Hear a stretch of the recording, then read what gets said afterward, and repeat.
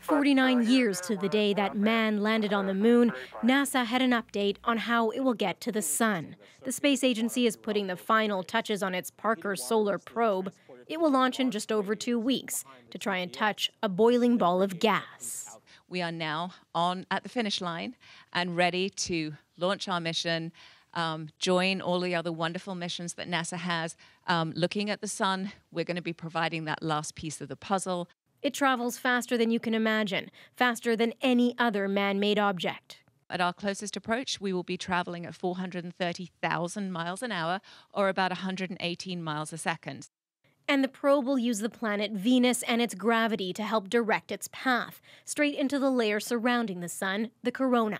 The goal? To learn more about the charged particles called solar wind that come from the sun and then travel the whole solar system, but also to figure out why the sun's atmosphere is so much hotter than its surface, all while these sophisticated heat shields protect the craft from that intense heat. In a relatively short time, we've come to understand so much more. For many scientists, it can be hard to identify only one thing to be excited about when it comes to the Parker probe. For me, the thrill of understanding something that's been a puzzle for so long, that's what is the most interesting thing. I mean, there are all these technical developments that were necessary to do that. And each one on their own, they're quite amazing. He says what many don't realize is every bit of information Parker will send back will help us on Earth. Solar events that send a lot of charged particles our way can have significant effects on our power grids and can bring a power grid down, can have significant effects on our communications, can wipe out communications for a long time. So it's important that we understand this.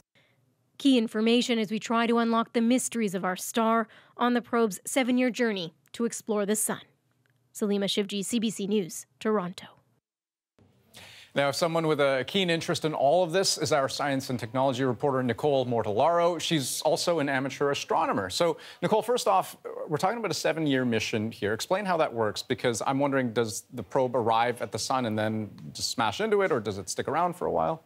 Well, it will be arriving in November, and it will be orbiting 24 times, taking it out beyond Venus and back in and close around the sun. But it's not actually touching the sun. So it's in its outer corona, is what it's called, the outer atmosphere.